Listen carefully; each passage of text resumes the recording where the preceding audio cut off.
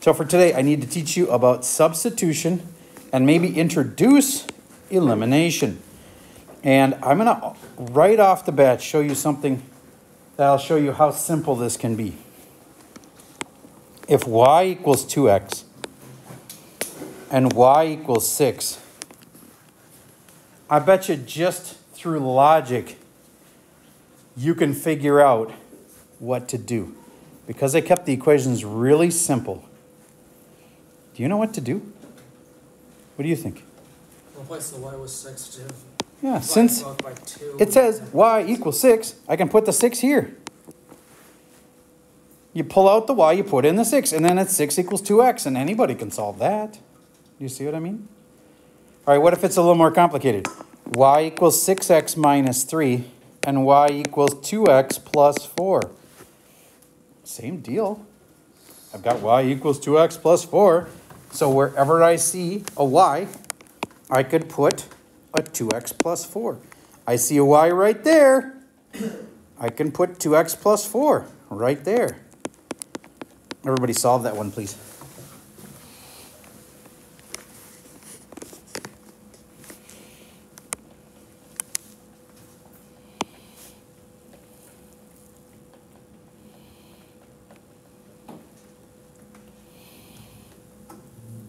Here's what you should have done. 2x plus 4 equals 6x minus 3. Noah, can you tell me step 1?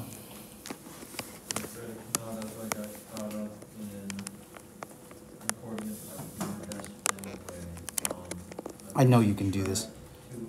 Subtract 2x. Excellent. Good enough.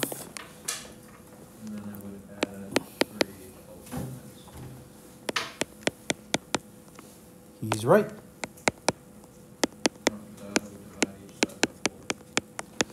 He's right. Nice job. And there's my answer. 7/4. Now, one more thing though. To really answer the question, you got to know where these two lines would cross. And x is 7/4, but we don't know what y is yet. We substitute again. Wherever you see x, you put a 7/4.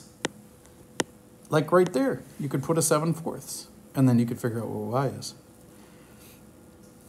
Do you get what I mean? I got x, but I don't have y yet. And you can get it by sticking that in there. All right, let me give you a nice, simple one.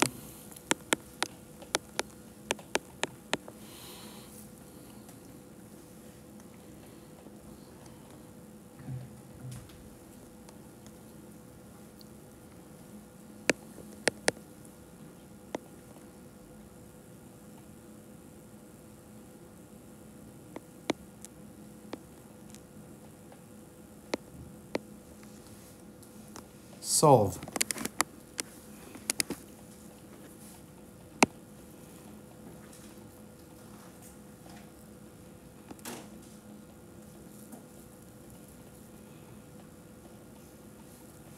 If you haven't already, put this there.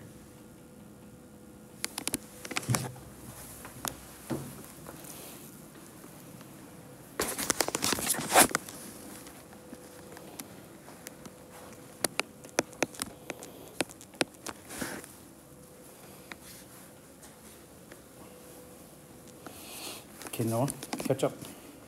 Write this down. Not okay to just, I'm glad you're listening, but gotta try them where it won't stick when you need it. All right, could you tell me what the first step is now that I've written it out like this? So it would be minus 2x from both sides. I'm gonna do that, and then I'm gonna write the answer up above, up here. Give myself more room to work. 7x minus 17 equals 4. Next step. You then add 17 to both sides. Excellent. 7x equals 21. Ooh, that worked out nice. X equals what? 3. Can I stop there? No. Lydia. Lydia, what do I do with the x equals 3? All right, I agree. So I'm going to choose the green one. Can you guys still see the green one there? y equals 2x plus 4. And I could put a 3 right there. And now what is y equals? 6 plus 4, which is 10. Y equals 10. See what I did there? I stuck it in to the other equation. All right, so let's try one of the ones that's in the notes here. We'll talk you through the process one more time. You solve one of the equations for one of the variables. Then you plug this into the other equation, substituting it and solving. Then you back solve for the first variable. That's what they're calling it. Like when you got x equals 3, you stick it in and back solve it for y. All right. It's all about the loneliest variable. Do you get that there's some equations that are like easy to solve for one thing, but we hard to solve for the other? Let's look at these green ones here. I don't want to have to solve for 4x and get the x alone down there. But do you get I could solve for either x or y right there and it'd be pretty easy? Solving for this one would be a pain because you'd have to do 2 steps. All right. So I would just pick the lonely one. These are easy to do because you do 1 step to it. Minus y, and I got x equals, because those canceled, 2 minus y, or negative y plus 2. And it's already solved, and now I can go stick it in the other one. One of the rules you might not know is you can't take this and stick it in the same equation it came from.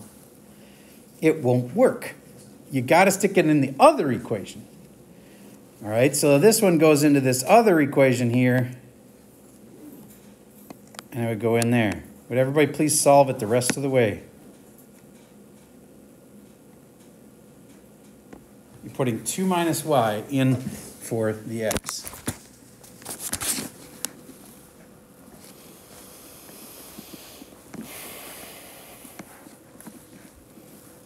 That was a good start on the last one. But now, is that this one?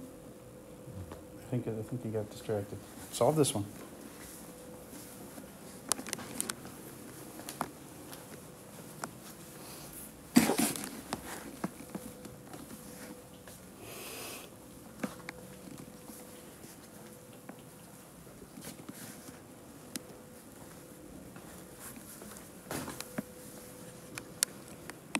All right, so in for the x, we put 2 minus y. And then we copy the rest of the equation down here. Minus y equals 4. All right.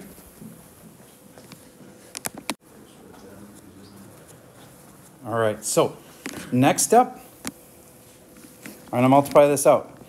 8 minus 4y minus y equals 4. Now I'm going to say 8 minus 5y equals 4. Now I'm going to subtract 8 from both sides. Negative 5y equals negative 4. Then y equals 4/5. Did anybody else get 4/5? Nice. Then that means you guys were doing it right. These are not easy to do in your head. All right, it's easy to get close, but then you'll probably screw up one thing like a negative or something like that. All right, can I just be done? No. Once you got y equals 4/5, I'm actually going to save us the time because this one's kind of painful. 4/5, that's a pain in the butt. But I could have stuck it back in. I'd pick this equation. You can put it in either equation you want. And I'd put it in there, and then I could solve. And I'd be asking myself, x plus 4/5 has to equal 2. And I'd think, oh, this must be 1 1/5 equals x. Okay, so here is a nice, clean, easy one. Why is it so easy, Kieran? You're given y. Yep. So y equals negative 2. So what do I do with that? Kai, where does it go? It goes into the y on the bottom equation. Excellent. 2 does. Negative 2 goes there. So I got 4x minus 6, no, plus 6 equals 18. Lydia, next step. Oh, then you just minus 6. Okay. 4x equals, what is 18 minus 6? 12. What? 12.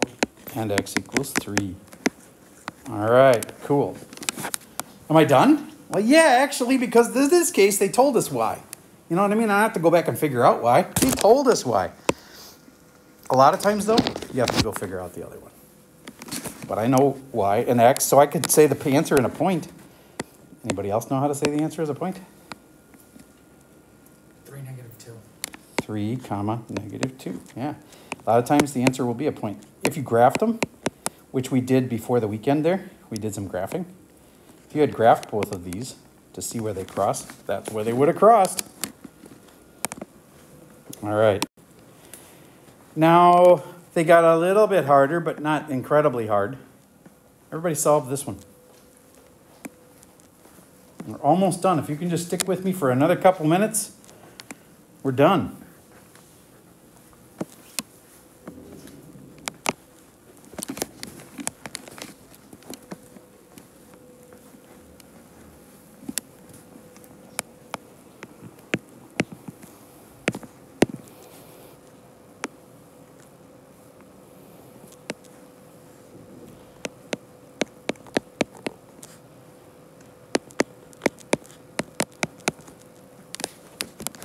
There, I stuck it in for y.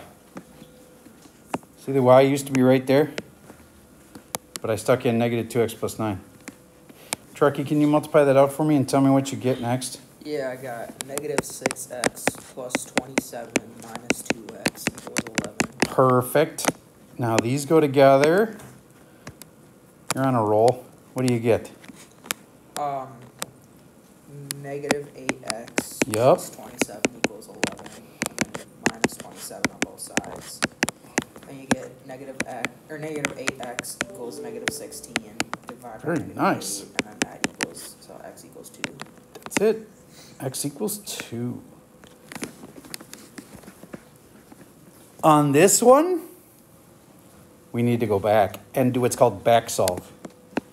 Stick that into one of the two equations. I don't care which one. Figure out the answer and then write the answer as a point. Something, comma, something, and then turn it my way. And I'll tell you if you've got it right. It's 2 comma something.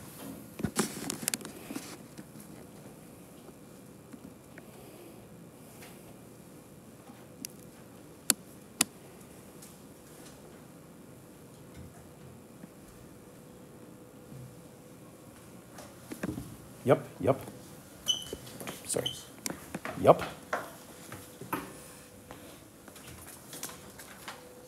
That's it. Nice job. You doing okay on this? Yeah, just. So when you stick the 2 in, it'll go in for the x, and you'll have y equals -2 times the 2, and then plus 9. Did you get it? I'm guessing you get distracted. This is a 2, comma, on the other number would be a 5. 2 comma 5. Okay, and now this is the toughest one. It's not even that tough. You just have to take this and stick it in for y right up there. And frankly, I think it's so much of a repeat over the last one that I'm going to say we don't need to do it. You've got the idea on how these work? Okay. So then the only other way I want to teach you is, like, what if it's x equals? Look at, they've got it solved for x. Isn't it going to kind of work the same way? Yeah. You just stick it in for x, right? And stick it right there. And then that wouldn't be that hard. Okay. So I'm going to give you a preview of elimination. That's actually going to be tomorrow. But I have found that if I show people stuff ahead of time, just having their subconscious work on it for a few minutes means that it's a lot easier the next day.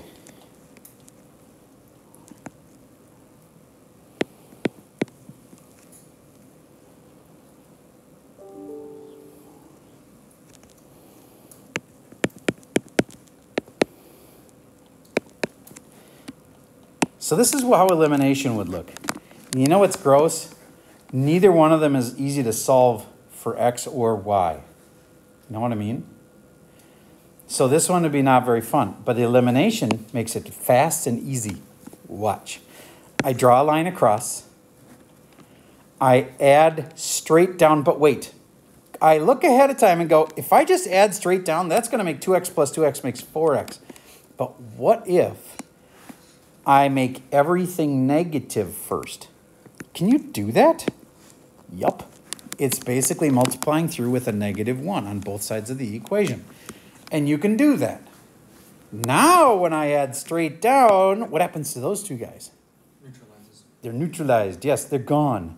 And what happens to these two? What do I get with 3y and -4y? Negative Negative y y. equals, bring that straight down, Negative 1. -1. So y equals 1. You see what just happened there?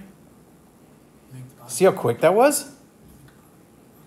All right, so that's a really good method where you add straight down. That's called the elimination method. And I did it because these two eliminate. All right, you'll learn more about that tomorrow. All right, that's all I got for that. For your worksheet today, you're going to take a look in the Schoology folder, and you will see that I've assigned you a few problems. It's time to get those started.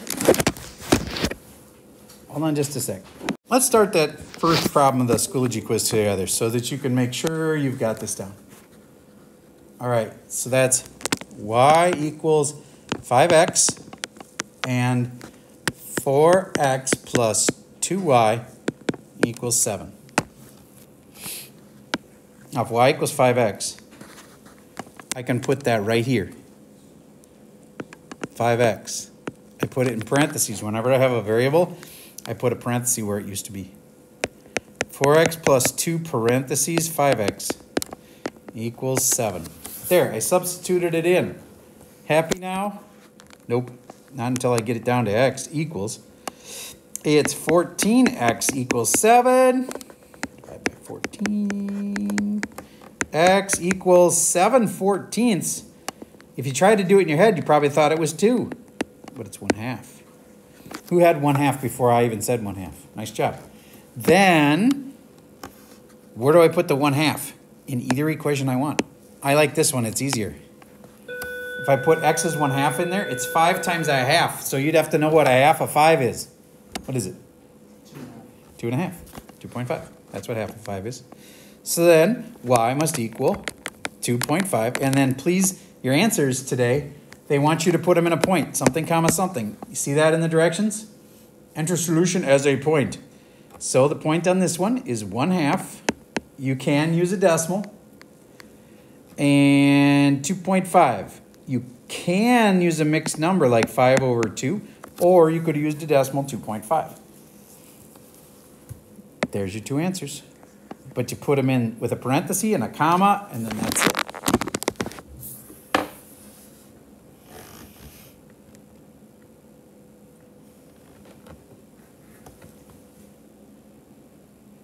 All right, now you're started.